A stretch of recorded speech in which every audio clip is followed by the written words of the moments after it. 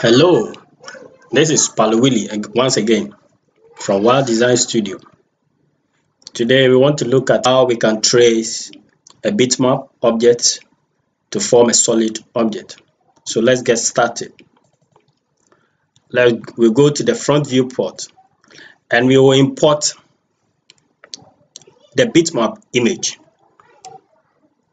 So we can import it, or probably you can import it or you can insert it. Let's do I have it on my desktop. I'm going to drag it, and you can use a JPEG file. Rhinoceros support JPEG file, or you can use a PNG file.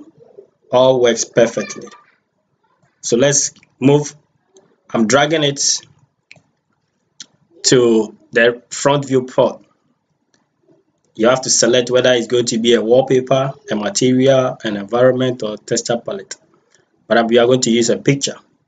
You click OK, and it gives you this handle just to drag, and that is all. So like I said earlier, you can use a JPEG or a PNG file. Now I'm going to center this image at the center of this, or the middle portion should be on the green line, which is the Z axis or the Z axis, some people will say. Okay, so then let's begin with the tracing. So I'm going to use interpolate curve point to trace this bitmap, and I'm zooming in properly to get every detail of it, of the bottle. So you can use that to zoom in and out using the scroll wheel on your mouse button. So let's begin. I'm going to, and as you can see, it is actually in a constrained movement, and if you want to disable that, make sure your grid snap and your auto or orthogonal movement is off. So it gives you that freedom to curve it well. So I'm going to start with the drawing. So in Rhinoceros, you can still make curves to flow, or you can draw. And I'll make sure that I get every detail of this bottle here.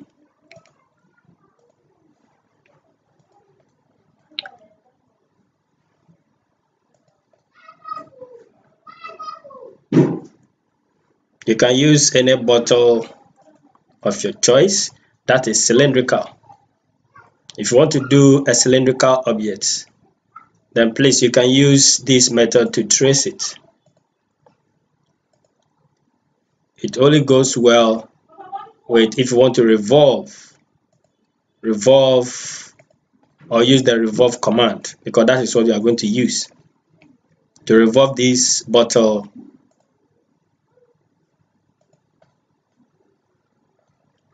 You can use the curve. You can use just ordinary curve if you don't want to use the interpolate point. You can use the control curve point to draw this or to make this outline. And as you can see, the bottom here, the bottom side of, there is an indentation of the bottom side of this bottle, and as you can see through the transparency of it, you can see that it has some protruding bottom that moves inside. So when you get to this side, you can control it by drawing upwards to touch the Z line or the middle line. And so that is what I've just done. Now we have our curve of the bottle. Now, so what you can do is you can click, or you click this image and then hide it. This button here says you hide the object. If you want to hide objects, you can use this button here. Let me select that button which says hide object to hide this JPEG or this image for us.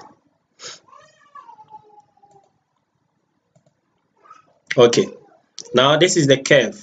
If you want to do any modification to this curve, you can still bring in by right-clicking the mouse on this button. It brings out the image. Then you can do any other changes that you want by holding the control point and then shifting them to do your other or your corrections that you want to do. It allows you to manipulate the bottle as you want. I'm trying to create this bottle with this protruding base. Okay, I am okay with this, with the way it is now.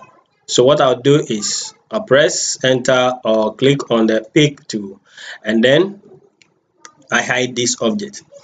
Now we want to make this bottle a very thick one. So what we do is we are going to use a command called offset curve. So we go to curve menu, we say offset, and then offset curve.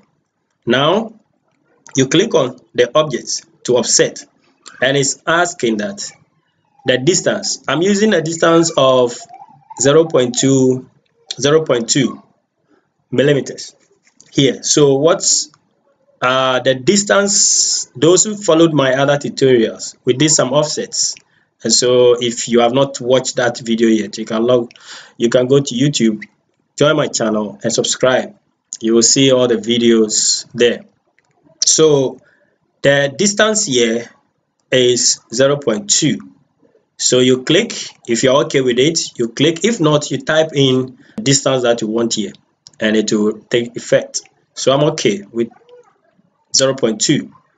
I click and I have two of these lines. The reason why we have two of these lines is that we want the bottle to have that thickness. So the thickness of the bottle is going to be 0.2, the thickness of the bottle. So this is the profile curve to do our revolve of the bottle. So what we do next is we have to make sure that we close the edge here of this bottle. We close it. And so in closing it, we will go to curve, and then we go to blend curve. We are going to use arc blend. So, and the command area will ask you to select the first curve near the end of the first curve. You click on it. It asks again, the command area says select the second curve. Click and automatically it dumps or it closes the curve, but it's not joined. You press enter, either using your pressing the enter on your keyboard, or you use the right mouse click. And so you can see that these lines are separated. So let's join them. We go to this button here from the toolbar, join. So we are joining this one and that one. And there's the base here, we cannot join it. So what we are going to do is to press enter, because there is no other curve here to join this. Now we are okay. This curve have now become one curve. So from the command area, you can see three curves join into one open curve. Because it's open, that is why it says open curve, because this place is not joined. It's not closed curve, it's an open curve.